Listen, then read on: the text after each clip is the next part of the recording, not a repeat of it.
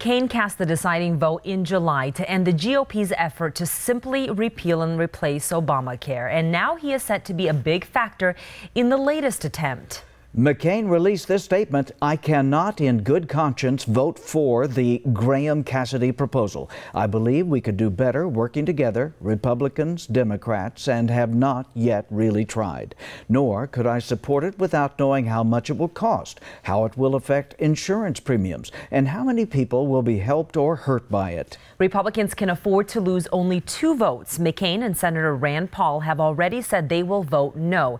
Senator Susan Collins of Maine says she is waiting to make a final decision until the Congressional Budget Office releases their report on Monday.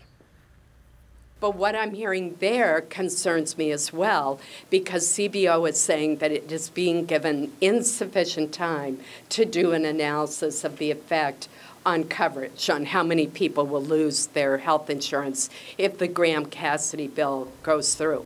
Governor Doug Ducey released this statement: "The people of Arizona expect us to repeal Obamacare.